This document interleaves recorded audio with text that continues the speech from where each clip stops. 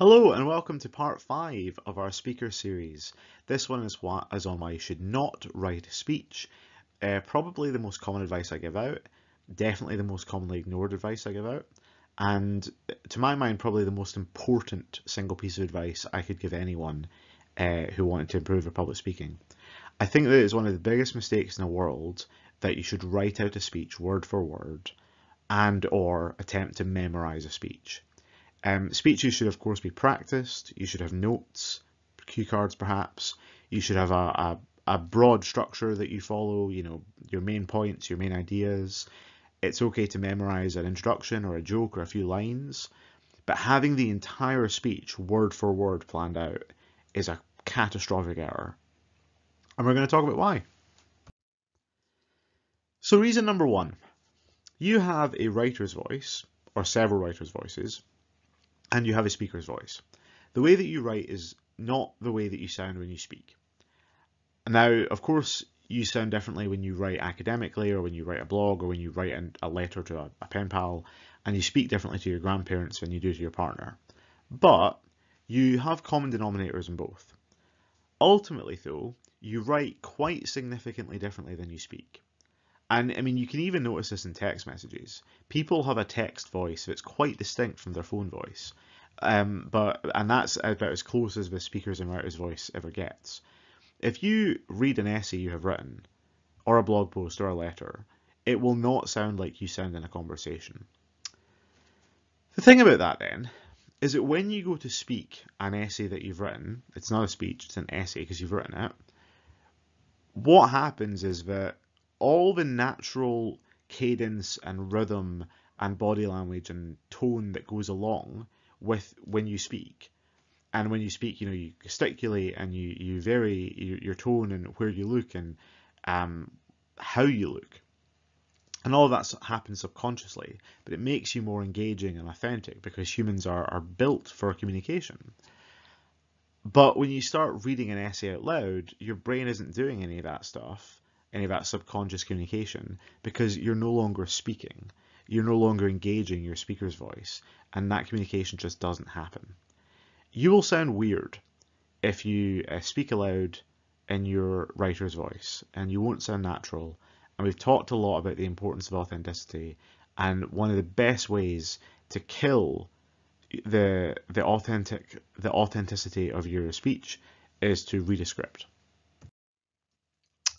The second reason is the idea of your speech being malleable versus static.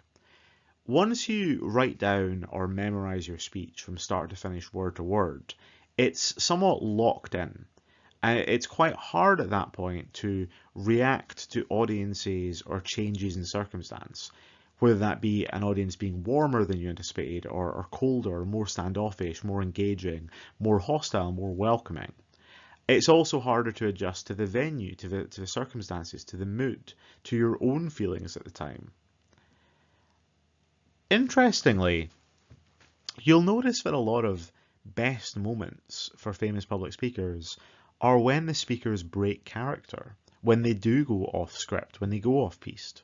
Like Obama at the State of the Union, when in a reaction to Republicans ironically applauding his line about how he won't run for president again, he sort of zings them with, because he's won the maximum number of times and gets a standing ovation from Democrats. These off-piste moments tend to represent a real highlight of a speaker's speech, because they are authentic, they are genuine, they are real, which again is what a lot of people are attracted to. But it's actually much harder to do that if you've got a script, because then you really are breaking away from something quite solid. Whereas when you're more willing to be in the moment and to engage with the audience in real time, because your speech is planned and practiced but not solidified and static, then you are more able to have more of these moments, which makes your whole speech much better. And I've experienced that as a coach as well. One of my students years ago at the sort of like a world championship of public speaking, where there was a national champion from all these different countries, and they came to London. And they came to London with their speeches prepared, and I only had a few days with them. But one of mine, she made the grand final, like the final of the finals, final of the finalists, and she didn't win. And I think in part it was because her speech was word for word written out. But she had a really beautiful moment in the final where she did go off piste, and she made a joke about her speech being about women, or it was about widows of a particular war, and made that joke about being the only woman in a 7-person final, and got a sort of spontaneous round of applause and standing ovation from the crowd. The only standing ovation, the only spontaneous round of applause mid-speech in the entire final, because it was an authentic, genuine moment. And I just wish that she'd felt comfortable having more of those. So these things are real, and not being nailed to a script is really, really useful.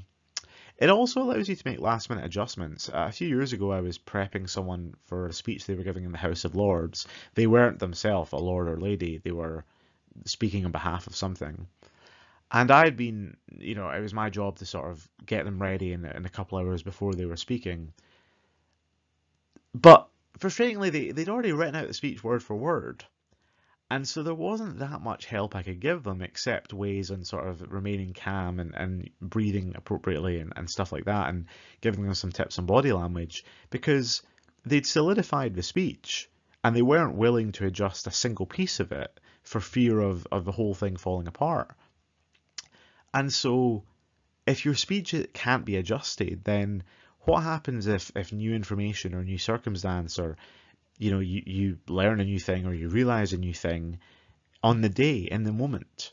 What happens if you're doing a public speaking competition and someone before you says something that you really want to now engage with in your speech, but can't possibly edit it because it's set in stone?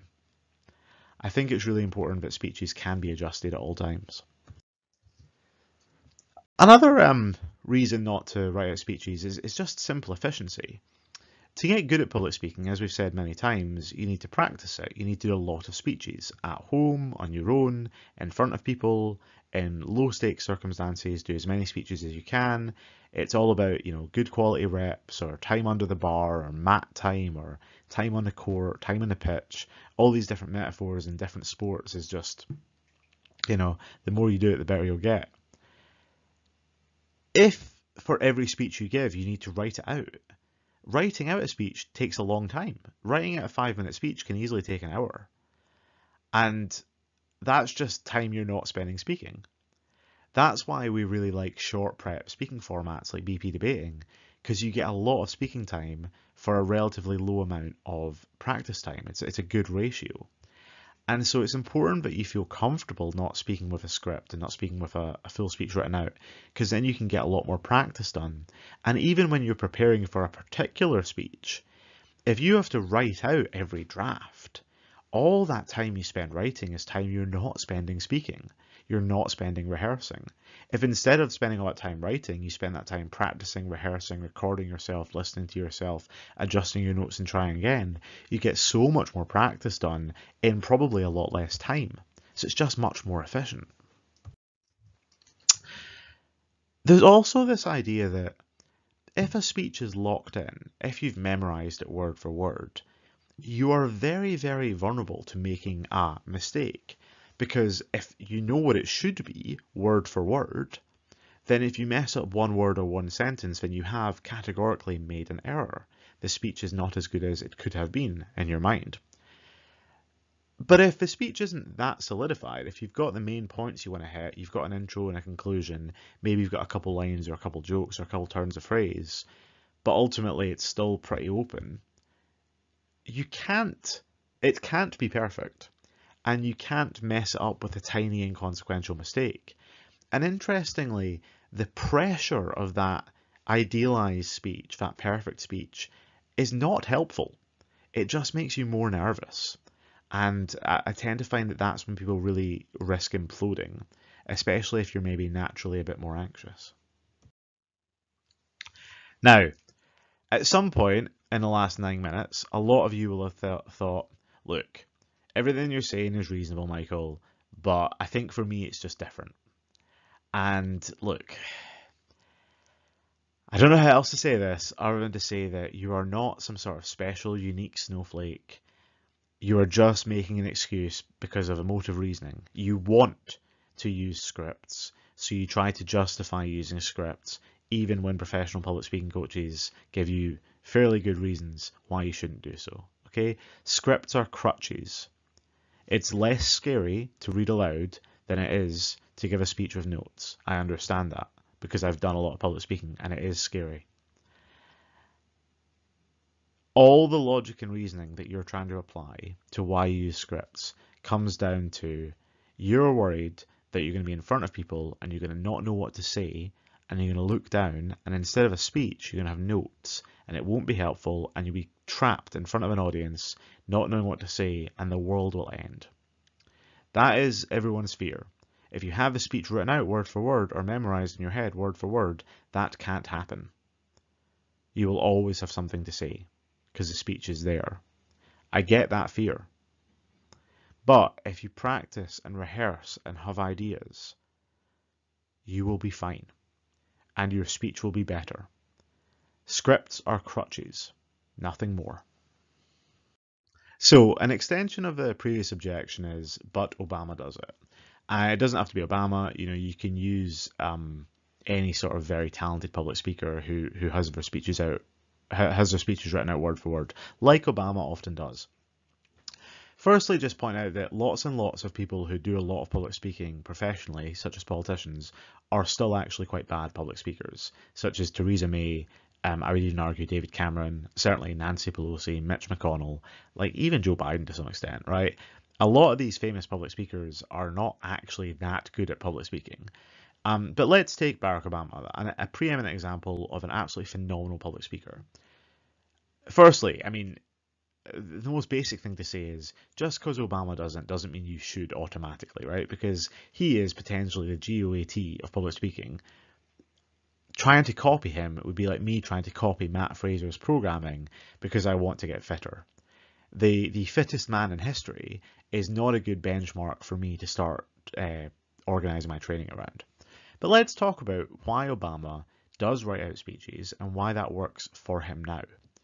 The first and most obvious thing is he is exceptionally experienced in public speaking, both on and off script. For his, debating at school, his public speaking and his community organising at uni, at both his undergraduate and his postgraduate at Harvard, for his community organisation, he'll have done lots of semi-public speaking, interviews, town halls. Then there was his US state senate runs. Then there was his failed congressional run where he had a lot of campaigns, interviews, town halls. Then his successful senate run. And that takes us to 2004 when he gives his first big famous speech.